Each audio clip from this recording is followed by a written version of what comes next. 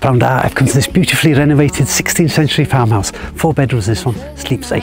There it is, catching only part of it, to just be, to really see something other. It's got 2 double bedrooms, 1 twin bedroom, and then a 4th bedroom with a set of bunk beds. Sleeps 8 altogether. One of those doubles has its own ensuite, and there's a lovely family bathroom as well with a shower and a separate bath. Lots of character, lots of original features in this one. The original slate flooring, some oak panelled walls, and the original butter stamp I noticed as well from when they used to make butter here. And then location wise, we're surrounded by green fields as you'd expect, but a beautiful spot because we're slightly elevated.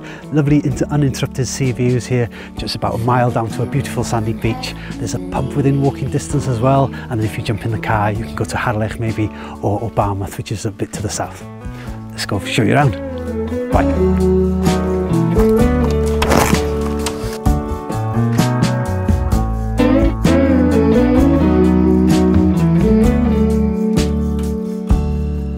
I hit the brakes, throw stones into a quiet lake.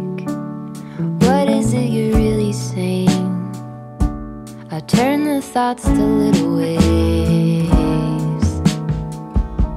space on either side of every single word I write. I found you in another line. Notice all the time it takes to just be, to really see something other than just me. To lean in, look around, open up to the sound. If I could give you more than half of me, if I could give you more than half of me.